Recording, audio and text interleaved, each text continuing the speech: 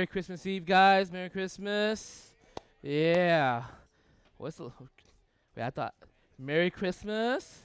Merry Christmas. Let's give some love to our bride yesterday. You're in the back, and our groom yesterday. Yeah, give some love, Andrew and Theo. Woo, man. Yeah. That was a good party last night. That was fun. We had a good time. All right. Hey, we are, it's Christmas Eve. It feels kind of weird. It doesn't feel like Christmas Eve, right? Do you guys feel like Christmas Eve? It's on a Sunday. It feels kind of awkward to me, but, it's Christmas Eve. I'm glad we are here together to worship the Lord. I want to continue our series that we're in. We're going to come today to, really ask the question about Christmas. We're going to, how did Jesus come in Christmas? And so let me give you a quick review of what we've been talking about this past month, okay?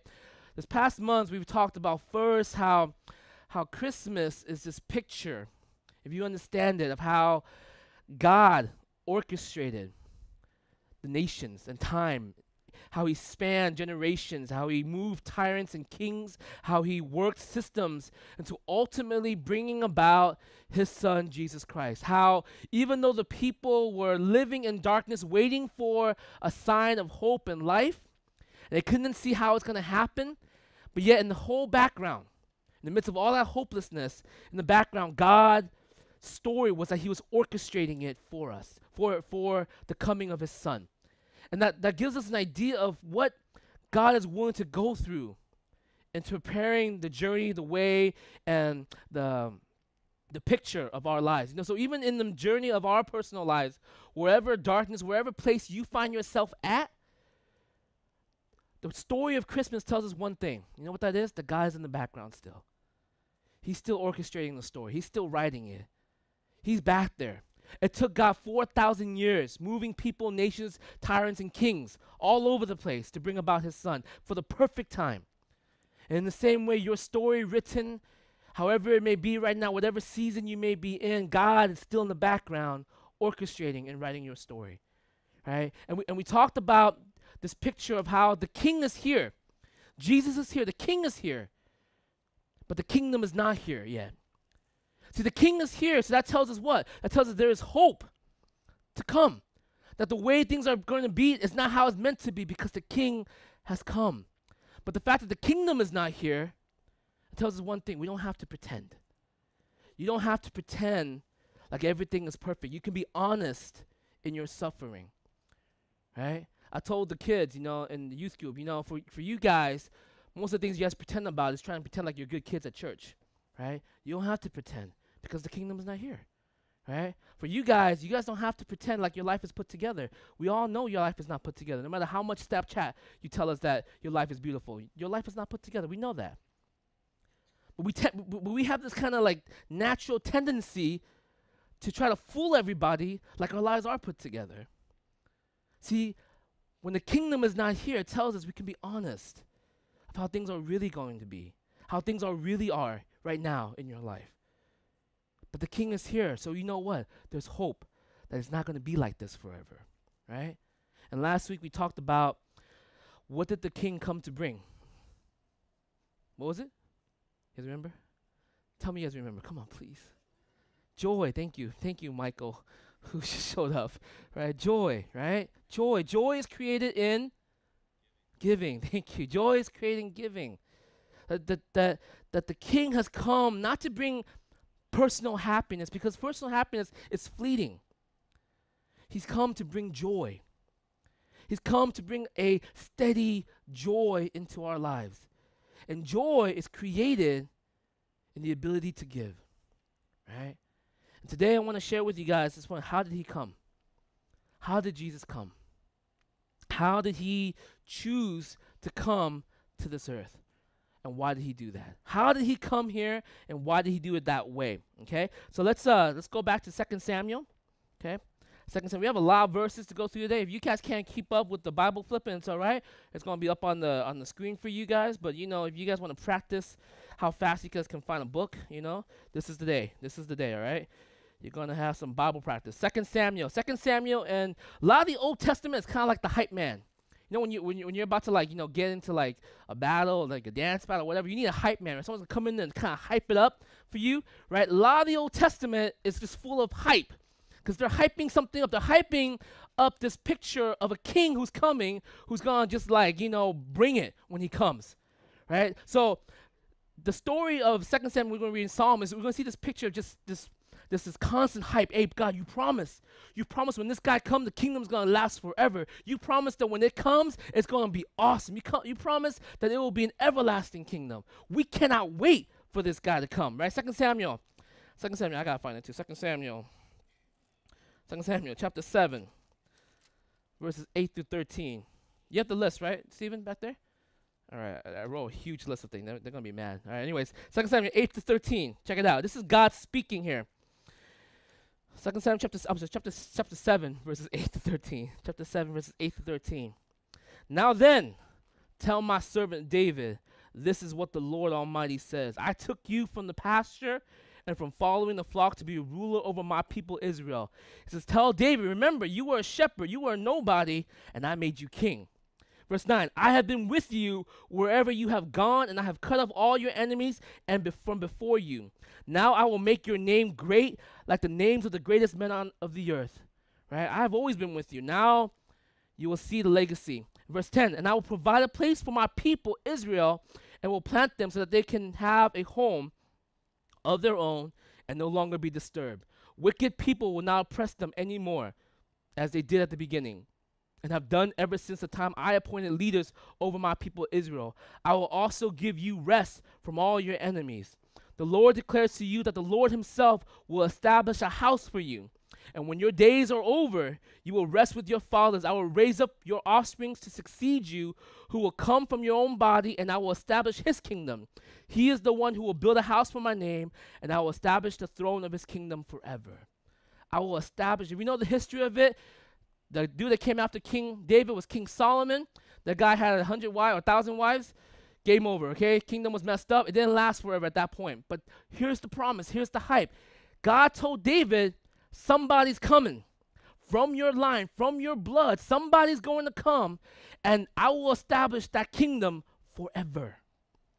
And so the people who are going back and they're listening to this and they're reading and they're like, dude, who is he? I cannot wait. He's going to come, and it's going to be awesome. He's going to come, and he's going to reign, and he's going to bring our people to a state of peace. This guy is going to be amazing. Let's go to Psalm chapter 89. Again, it's all hype. We're hyping it up. You know, all these Old Testament writers, they're hyping up what's coming, who this person's going to be, how crazy he's going to be, right? Psalm 89, verses 1 through 4. And this is what he says, Psalm 89. And I will sing of the Lord's great love forever. With my mouth I will make your faithfulness known through all generations. I will declare that your love stands firm forever, that you establish your faithfulness in heaven itself. You said, this is what he's saying. You said, God, I have made a covenant with my chosen one. I have sworn to David, my servant, I will establish your line forever and make your throne firm through all generations. So this is how the picture of God's people were thinking. They were thinking, man, this is the promise God has given to our people. This is the promise that God has given to our line. This is the promise that God has given to David. We cannot wait to see who this king will come to be. He must be glorious. He must come in honor. He must be this amazing guy. We cannot wait. And they're hyping it up. And the Old Testament is just waiting for it. And they're hoping for it. And they're wishing for it. And they're like, yes, it's coming. It's going to come. And then we see Christmas. How did Jesus, God, choose to come? How did he choose to come? And then we're going to ask the question, why? How did God actually come? This was the expectation. How did he actually come? And we're going to see why, okay? Check it out. Go to Matthew chapter 1. Matthew chapter 1. You guys doing all right? Everyone feeling good after the party? Sleep well? Yeah? All right. Matthew 1. I kind of just woke up and came here. It's really just what happened for me. Put on a pair of jeans, that's probably it, right? Verse 18. Chapter 1, verse 18. I'm just trying to buy time for you guys to find your verses, guys. All right, love me, right? Chapter 1, verse 18. And this is how the birth of Jesus Christ came about. His mother Mary was pledged to be married to Joseph, but before they came together, she was found to be with child through the Holy Spirit. Okay, so check this out, verse 19. Because Joseph, her husband, was a righteous man and did not want to expose her to public disgrace, he had in mind to divorce her quietly. So I know you guys think like, okay, that's kind of crazy, that's kind of scandalous, but let me tell you how scandalous it is. Okay, do you know how old Mary is when she was Holy Spirit and pregnant, you know, whatever, when she was pregnant by the Holy Spirit? She was around Alicia's age. You guys know Alicia, right? 12 or 13, okay? 12 or 13. When you get betrothed back then, you get betrothed pretty early. You don't get married back then. You get betrothed, means you're promised.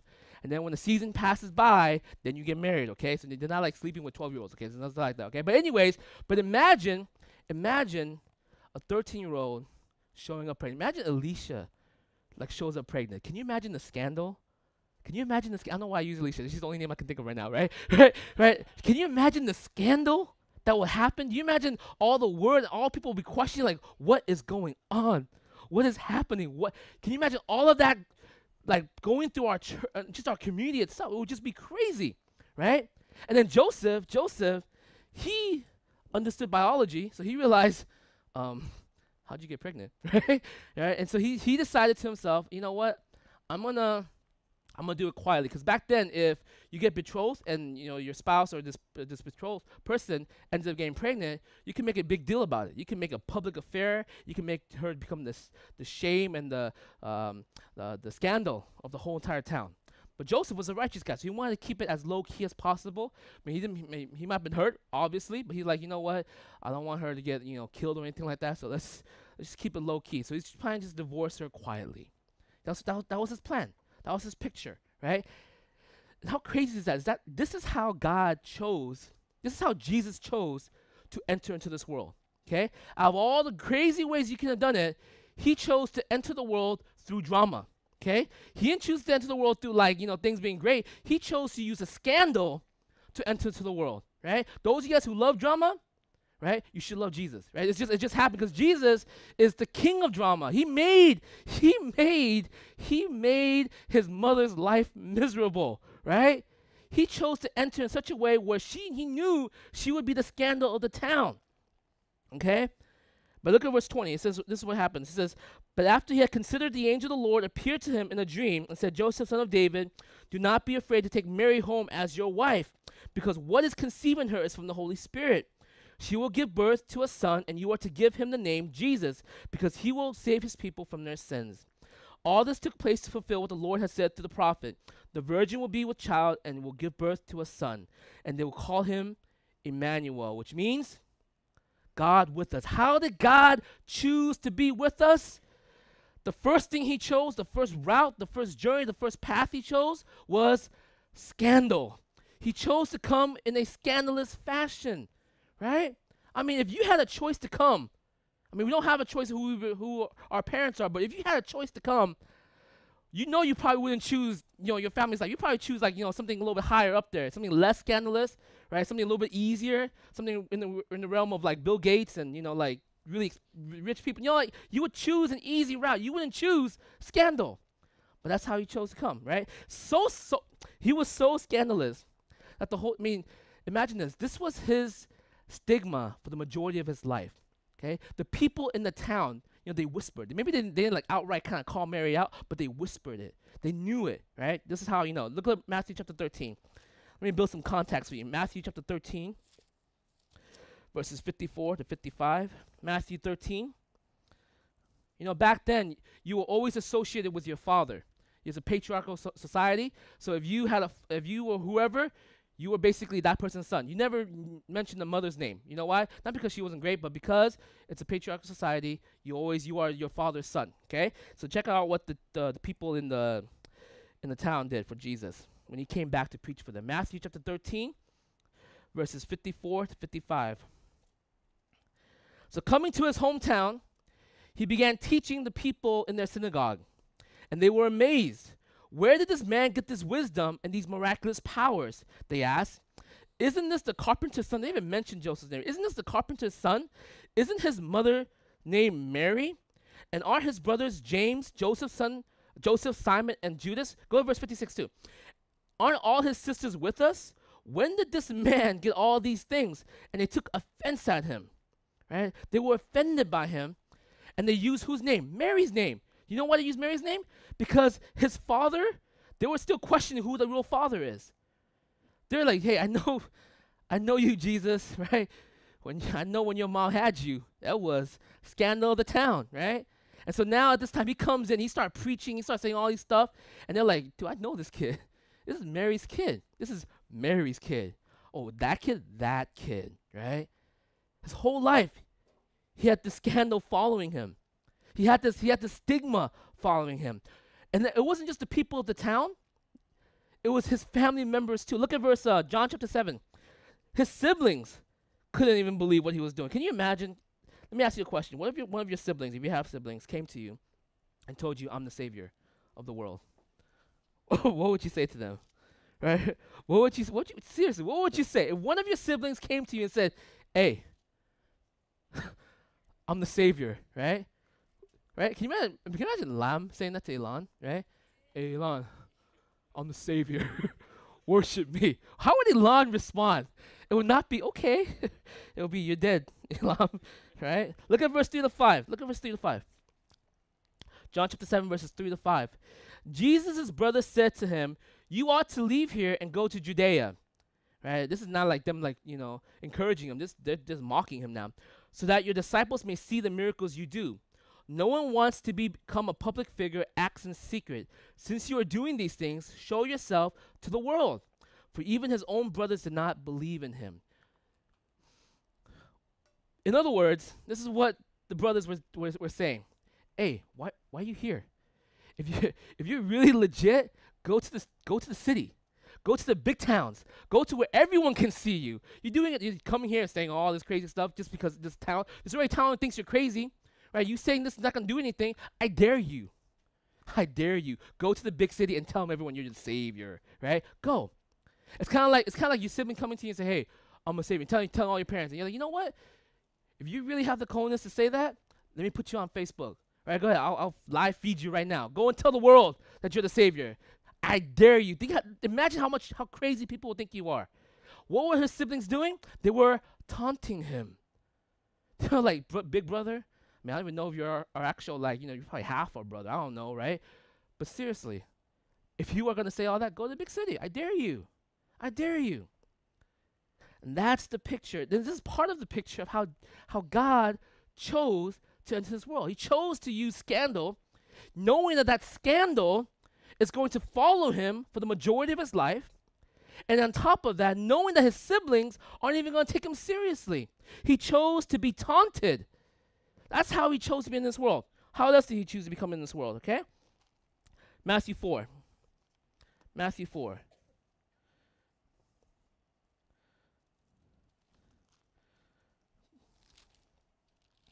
One through 2. So the whole thing, the angel Gabriel says, God will be with, his name will be Emmanuel, God with us. So him being with us, what does that look like? Scandal, offensive, taunts, okay? Verses 1 through 2, chapter 4. And then Jesus was led by the Spirit into the desert to be tempted by the devil. And after fasting 40 days and 40 nights, he was hungry. He came, what? Hungry. He came thirsty. He came and he was tempted. He came in the flesh. Means what? He knows what it feels like to actually feel hungry. He knows what it feels like to be thirsty. He knows what it feels like to have temptation. He's coming in flesh. He's coming not like some Superman, glorious king, powerful. He's not coming with some sort of superpower along with him. He came as a normal human being, willing to endure scandal, willing to be taunted, willing to offend people, willing to be hungry, thirsty, and endure temptation. How else did he come? Look at Matthew chapter 26, right? 26. We're going to keep going. Matthew 26. 26. I'm going to build all this up. I promise you the payout is going to be worth it, but you just got to stick with me, okay? Matthew 26. Because you got to see the words yourself. I can't just say, I mean, I can, but it won't be, the same power. Matthew 26, verses 14 to 16. Then one of the 12, the one called Judas Iscariot, went to the chief priests and asked, "What are you willing to give me if I hand him over to you?" And so they counted out for him 30 silver coins. And from then on, Judas watched for an opportunity to hand him over. Here it is, one of his 12 brothers, one of the guys who's walked with him for 3 years, his apparently so-called, quote unquote, ride and die.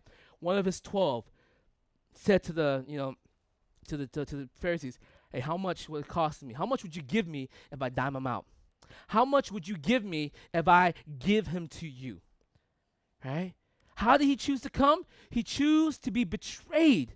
He knew what betrayal feels like. Can you imagine that? Can you imagine someone that's really close to you, right?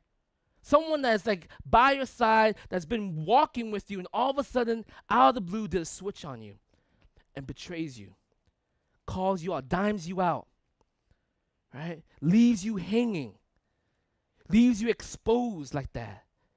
Right? I'm pretty sure a lot of us kind of felt that way before in some one part or another. We've been betrayed by somebody we really loved. Right? That feeling of it. And Jesus was betrayed. Well, how else was Jesus? Go to verse 33. Same chapter. Matthew 26, verse 33. And then Peter replied, "Even if all fell away on account of you, I never will." And then verse 34, "I tell you the truth," Jesus answered, "this very night before the rooster crows, you will disown me 3 times. This is Peter. Out of the 12 disciples, there's ranking of disciples. I know that sounds kind of weird, but there's grouping of disciples, right? There's the top 3, okay? Peter, James, and Andrew. Those are the, James and John. Those are the main boys. Those are like, his closest circle. Those are the ones that Jesus knew that they were going to make the biggest difference. And then there were the bottom 3. That's where Judas was at, But, it's okay. God was he's faithful to everybody. Everyone has grace in his life. He's going to move everyone towards more of him. But those 3 were his boys. They're like, we're this close. There is no way you will back me on that. What did Peter say? Yeah, I got you, Jesus. No, if all 11 of these fools dime you out, I still got you, right? And then what did Jesus say? Tonight, you're going to deny me 3 times.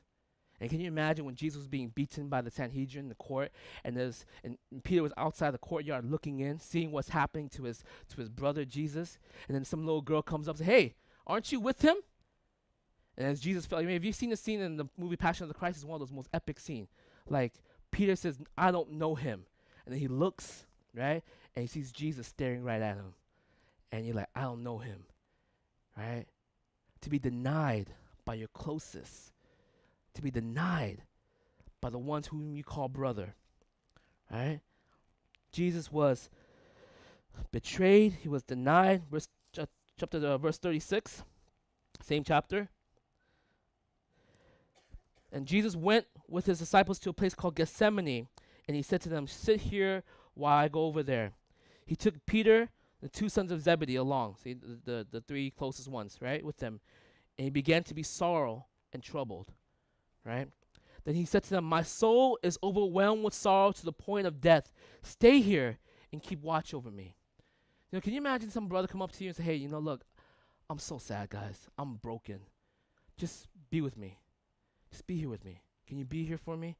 I'm sad to the point where it's breaking my very soul. The feeling of it is like death itself. Can you be here with me?" If you're a normal human being, you'll say, "What? Of course, I got you. Man, just be sorrow. I got you. I'll be right here." Okay? Then what happens? Look at verse 40. And then he returned to his disciples and found them, what were you doing? Sleeping, right? They drank too much that night, right? "Could you men not keep watch with me for 1 hour?" he asked Peter. "Can you not just watch me for 1 hour? I just told you I'm freaking sad. I've just told you I feel like dying right now.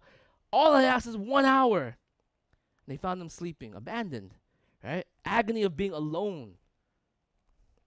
Go to 59 and 60. Then, Judas comes, arrests him, brings him before the Sanhedrin, which is the court, verse 59 to 60. Hang in there. Kind of like, whoa, what's going on? All right, payout is coming soon. Right now, 59 verse 60. The chief priests and the whole Sanhedrin were looking for false evidence against Jesus, so that they could be put him to death, but they did not find anything, though many false witnesses came forward.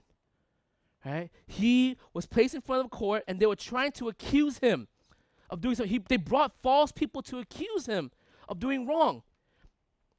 He was tried for wrongly. Have you ever been wrongly accused of something? Right? Let me tell you a story. It's the other day, my wife, right? All right, she's here. So anyway, the other day, my wife had a fender bender. She had a fender bender real fast, right? Real quick. She was on the freeway, and some person on the car, and they basically stopped the car, and it rolled backwards. It rolled backwards. She was in the middle of the freeway. They rolled backwards, and she was like stopping, and because they rolled backwards, it hit her, a little bit. It wasn't that bad. But anyways, the lady got out and was like, "Oh my God, I'm so sorry. I don't know what happened to my car. I just stopped and it rolled backwards, and I apologize, right?" My wife was like, "All right, okay, cool, it's okay, no problem, right?" And it's like freeways, cars are just driving left and right. And Trisha, I don't know what Trisha was thinking. She's like, "I'll just stay here. I won't drive outside because if I drive out, the car behind us might come and boom, hits her. So I'll stay here. Everything will be okay." Which is okay, not very. It's all right. It was very nice, but it was not very smart, right? But it was like, I was like, all right. And so she called the cops, and cops come, stops traffic. Okay. Cop comes, talks to the lady, comes back, and tells Trisha, "Well, she told me you hit her, right?" And Trisha was like, "What? No, right? I'm saving her life by being here. What is wrong with her, right?" And then she was, my wife, pregnant, starts crying, blah, blah, blah, blah. And the cop was like, "Oh my God, what's wrong, blah, blah," right? And, he goes back and says, "You tell her right now. I don't care. I'm not going to press charges or anything. You don't have to write any report, but you go tell her that this is the story, right? And I want, before I leave, that this will be I do not want to be wrongly accused, right?" And so he walks up to the lady and just blah, blah, talks for a little bit, comes back and says, "Well, I think she just changed the story because, Trisha was saying, I'm not going to press any, charges or, make anything." So she just changed the story all of a sudden, And so she's like, "What? Did she say it's her fault?" I said, "No." I was like, "Well, no then, right? I'm not leaving until someone agrees it's not my fault, right? I need someone to tell me it's not my fault." And the couple's like, "Okay, what do you want me to do? You want me to write it up? You want me I can write it up, we can do the whole thing?" She says, "No, it's like not much of a damage, blah, blah, we can let it go." But it's that feeling of being accused, right? When you were trying not to do anything wrong, but you being accused of doing something wrong. That's that very deep, personal, painful feeling, right? When someone calls you out for something you didn't do, right? And try to make it your fault. And so this is Jesus here. He's sitting here, and he's being accused of this for something he didn't even do. They couldn't find anyone. Go look verse 65 to 68. Okay? So after they basically, after all that, try to say, "Look, tell us, are you the Savior? Just tell me." Right? And you know what Jesus says? He says something even crazier. He says, not only am I the Savior, I am God. Right? He says, before Abraham, I am. Right? So he's not saying, "I'm not just the Savior, bro." Right? I am God himself. And then the Pharisee was like, "What?" And he rips open the, "I can't believe you just said that. Like, how dare you call yourself God?" Rips open his shirt. Right? And then this is what he says in verse 65. He says, "Then the high priest tore his clothes and said, 'He has spoken blasphemy. How dare he thinks he's a God? Why do we need any more witnesses? Look now, you have heard the blasphemy. What do you think?' And everyone said, 'He is worthy of death,' they answered. Then they spit on his face. They struck him with their fists. Others slapped him and said, 'Prophesy to us, Christ, who hit you?'" So what are they doing? He says, he should die. For what? For what has he done wrong? So they came out and they started slapping him. Can you imagine just come up and just being slapped, boom, by a bunch of old men, slap and then spit on when you're down and start kicking you. And then once you're down, you know what they say? It's like, "So who hit you?" Right? Prophesy, right? Who hit you? Right? You're the Christ. Go ahead, figure it out. Who hit you? Right? Mocking him while he's being beaten. Right? He was hit. He was slapped. He was spit on. He was mocked. Chapter 27. Verses 27 to 31.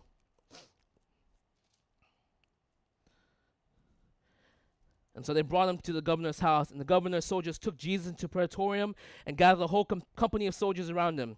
They stripped him naked and put a scarlet robe on him, and they twisted together a crown of thorns and set it on his head. They put a staff in his right hand and knelt in front of him and mocked him. "Hail, King of the Jews," they said. Then they spit on him, and they took the staff and struck him on the head again and again. Right? So here it is. It's a crown all these thorns. They took the staff and they hit him on the head. Boom. Have you ever been hit by the feather duster growing up as a kid? Right? Yeah, you feeling me? And that's just one little stick. That's just like on your hand if you're bad, right? On your calves if you're wrong, on your butt if your parents don't want to see any evidence to show your teachers, right? It's one of those things, right? You know, it's just hide it. But Jesus got hit by a staff on his head repeatedly with a crown of thorns piercing through his skull. And after they had mocked him, verse 31, they took off the robe, put his own clothes on him, then they led him away to crucify him. How did Jesus choose to enter this world? Did he come in glory? How did he choose to show himself to this world? He chose to come in the middle of a scandal, to be taunted the majority of his life, to be mocked by his brothers, to be tempted, to be hungry, to be thirsty, to be scorned, to be called a blasphemer, to be rejected, to be sorrowful, to be arrested, betrayed, spit, laughed at, mocked at, beaten, lied, convicted, condemned, pierced, banished, hated, left in rubble, ultimately crucified. This is how he chose to come. Their whole entire people waiting for a king, waiting for their God to come. And how did he choose to come? He chose to come like this. He chose to come like this. And the question you have to ask is what? Why? Because if you're, thinking about it, you're thinking this is the most inefficient way to come, isn't it? You're thinking this is the most, if I just wanted to come and save the world, this is what I'll do. I'll just show up. I say, look, guys, I'm here. Here's the cross. I got you. Don't worry. I'm going to just get on it. Boom. World saved. You're welcome. That's it. That is the most efficient way to do it, is it not? Why would you come in a poor family, knowing that you will be mocked for the majority of your life, knowing that your mother will be looked upon badly for the rest of your life, being scorned by your siblings, being tempted, hungry, thirsty, being beaten, being lied, being wrongfully accused, being spit upon, being sorrowful, being abandoned, being betrayed, being denied, and ultimately being crucified? Why would you come like that? Why? And the answer, or part of the answer, is in Hebrews chapter 2. Hebrews 2. Turn in there. I know you need to know why, because you're thinking, you're right, Tony. That's inefficient. It is so inefficient.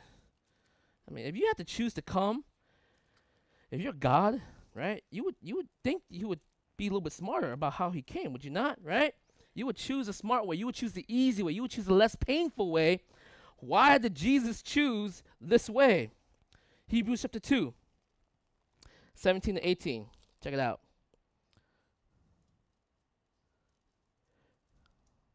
All right, I'm going to wait for you guys because I know you guys are waiting for the answer. Just go ahead, flip. Keep flipping. Keep flipping. Okay. It's very climatic right now. It won't be anticlimactic, I promise. Here we go. 17. For this reason, he had to be made like his brothers, flesh, in every way, in order that he might become a merciful and faithful high priest in service to God, and that he might make atonement for the sins of the people. Because he himself suffered when he was tempted, he is able to help those who are being tempted. He did what he did. He came this way. Why? To let you know one thing. I understand. I get it. Me too.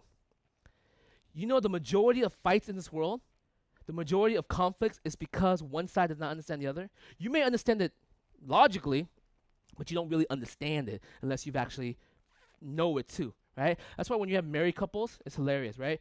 Married couple, when a wife, starts doing her thing with the husband, the guy's like, I know why you're mad. I know. I just don't understand why you're mad. I know that I know it, but I don't understand it, right? But you know what's funny? You know what's funny though? But when the wife goes and talks to another wife, what happens? The other wife's like, I get it. Me too. Me too. And then all of a sudden they just bond with this love, right? And then what happens with the husbands? Husbands come and like, hey man, is yours? Yes. Me too. Me too. Me too. I get it. It's just this bond because I understand. I just don't. Like, but a single guy comes and hears that conversation and be like, I guess. I mean, I get marriage is complicated. That's what they kind of conclude. Marriage is complicated. But you don't know it, you don't understand it until you know it, right?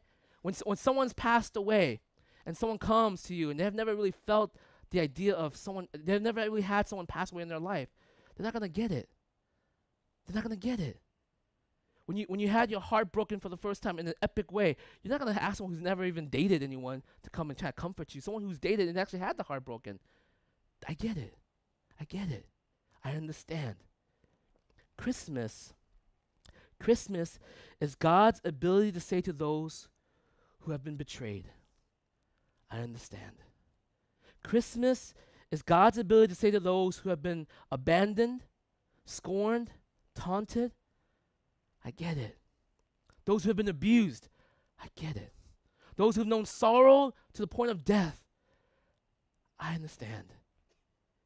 Those who have been falsely accused, lied about, I get it. Christmas, you have Jesus coming in the manger. Why? Why a baby? Why so weak? Why so infantile? Why? So that you would know that you have a God who understands, who says, I get it. Because you know what love is? Guys, love, the Christmas story tells us what love is. Love is not some sort of feeling. Love is something that's being done.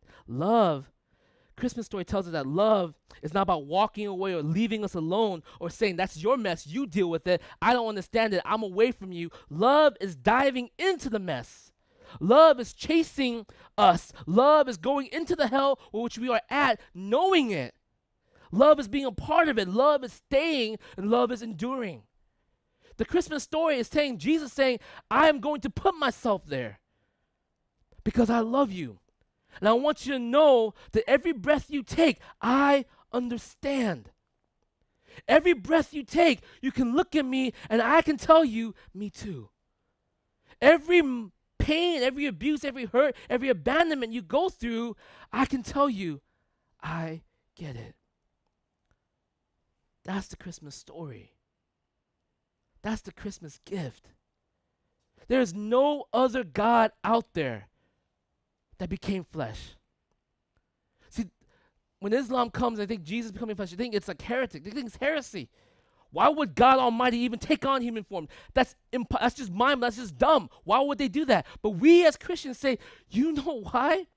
Because my God gets it. I can never look at God, raise my hand and say, why? When he looks down at me and tells me, I've been there. I have been there. I know what sorrow is all about. I have been there. And I'm with you now. No other God will come that way. No other God will give us that. There's no one on this earth that understands it as much as he. Why did he choose to come this way? So that he can sympathize with us in our darkness, in our hell. But God didn't just come. He didn't just come to sympathize. He came to save. Look at 1 John 3:16. Not John 3:16, 1 John 3:16. 1 John 3:16, just as epic of a verse. 1 John 3:16.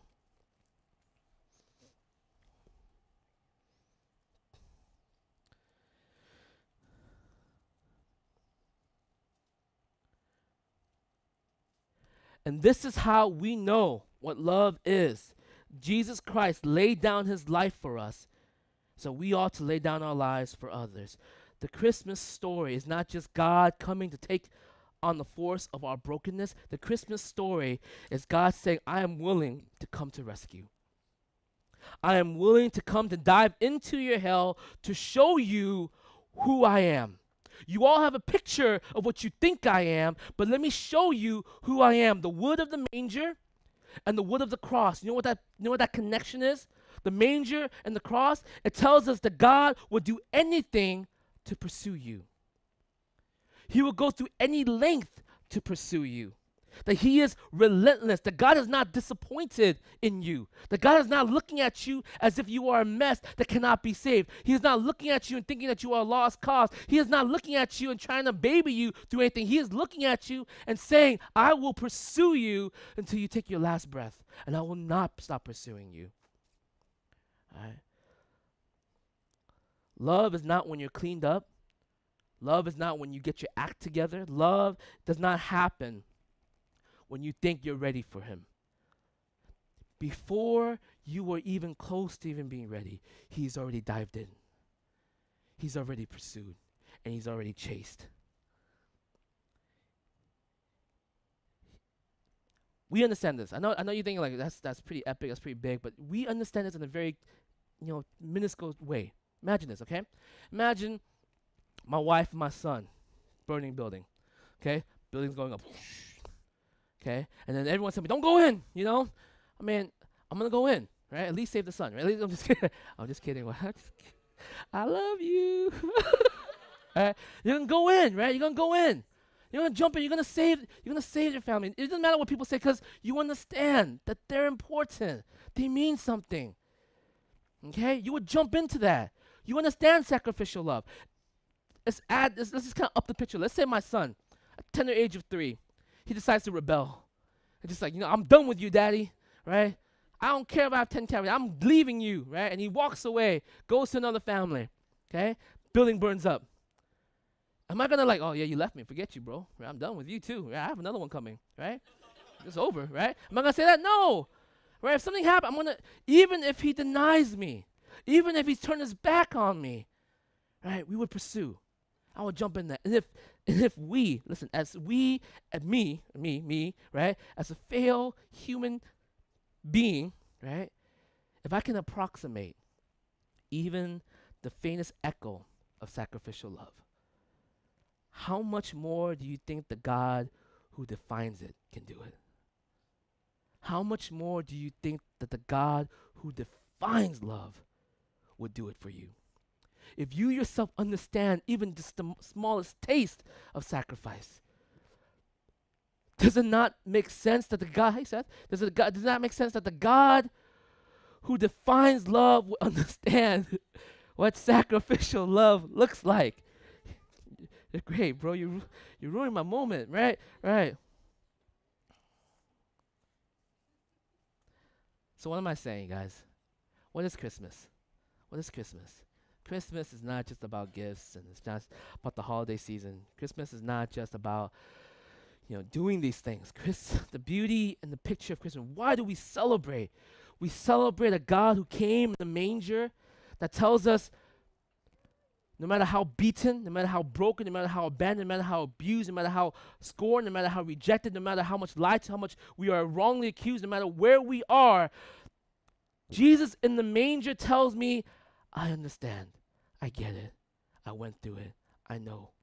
I don't just know up here. I'm not just knowing by observing. I know because I felt it. I know because I touched it. I know because I bled for it. I know because I bruised over it. I know because I felt the spit upon my face. I know because I felt the slap upon my cheek. I know because I felt the thorn in my skull. I know because I was alone in the garden. I know. And the cross, the wood of the cross, what does that tell you? It tells you that you are not beyond him. That he will go to whatever length, that he will pursue you to whatever ends, that he will run after you, that you are not a lost cause, that you don't need to get your life together in order to come and face him, that he is already pursuing you to the end, that he is chasing you with his love. That's what the Christmas story is about. When we come and we see Christmas, I need you guys to see this God. I need you to see this Jesus, because this Jesus is why we celebrate. This Jesus is the one whom we give our hearts to. This Jesus is the one who actually understands, and this Jesus is the one who actually relentlessly pursues. We all want to be pursued. We all want to be loved, but we only see it in the cross. And that's him. And that's Christmas. And that's the mystery of the ages. When we wonder into ourselves, how did he come and why did he come? He came in a way to know and to let you know forever, I get it. I get it.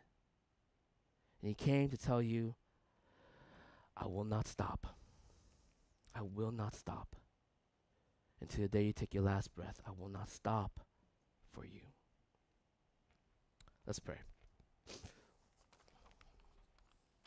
So in this season, guys, in this time, can we come?